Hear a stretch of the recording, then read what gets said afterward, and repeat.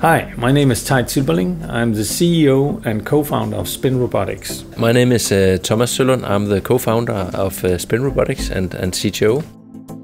It all started with Thomas coming to my office and telling me about the story, and it took me 1.5 minutes to kind of say, okay, good idea, let's go. I saw a hole in the market that we needed to fulfill to make it easier for employees to assemble stuff with screws instead of doing it manually.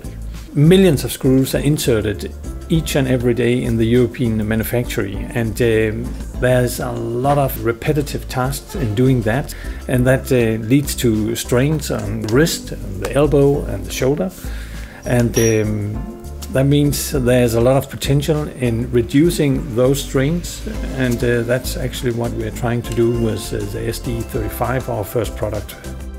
Screwdriving systems for robots have been very expensive, so by us introducing a more cost-efficient system makes them able to actually implement these robots.